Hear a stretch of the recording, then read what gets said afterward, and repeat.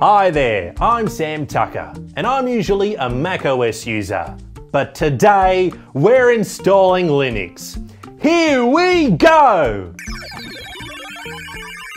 Wow, open source is amazing. Let's discover what Linux is all about in this episode of That's So Linux.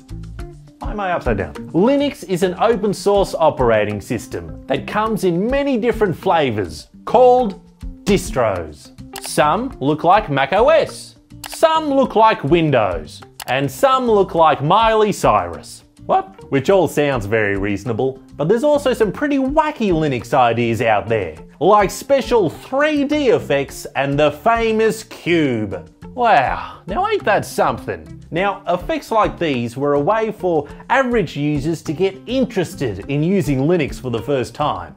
And that's why they had to go. And you can't really get this stuff anymore, because Linux is for a superior race of people who like to correct you and say things like, oh, Linux is not so much an OS as it is the kernel who uses his 11 secret herbs and distros to make you feel inadequate. One way that he does this is by making it very difficult to install applications. Usually, you can install apps using what's called the package manager, which is basically an app store where everything is free.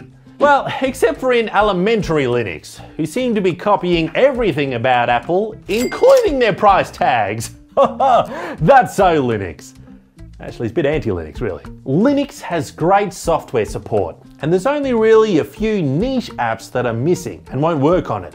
Little ones like Microsoft Office, Photoshop, and Google Chrome, if you've heard of those. However, if there is an app that you know works on Linux, but you can't find it in the package manager, well, you may need to update your repositories. Now, the experience of updating a repository is like inserting a suppository, but more painful. And even after you think you've done everything correctly, it still might not shit out what you want. I didn't have any corn! Another way to install apps is to download them as a Flatpak.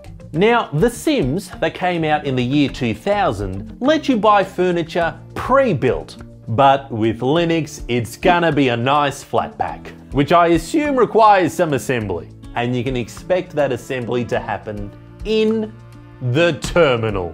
Now, the terminal is where you type in commands, and none of them actually work unless you type sudo first. Sudo, of course, is a very powerful curse that compels Linux to do what you say. Observe. Hello Linux, install program. I am sorry, I cannot. Sudo install program. Of course. Don't hurt me. And there it is. Now, many Linux users think that the terminal is a great thing that gives you ultimate power over your computer. But have you ever noticed that nothing good ever starts with terminal?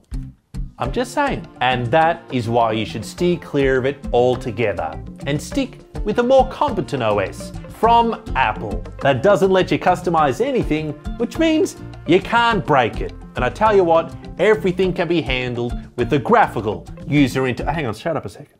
Hang on a minute. What the hell is this? But Apple, no, that's so Linux!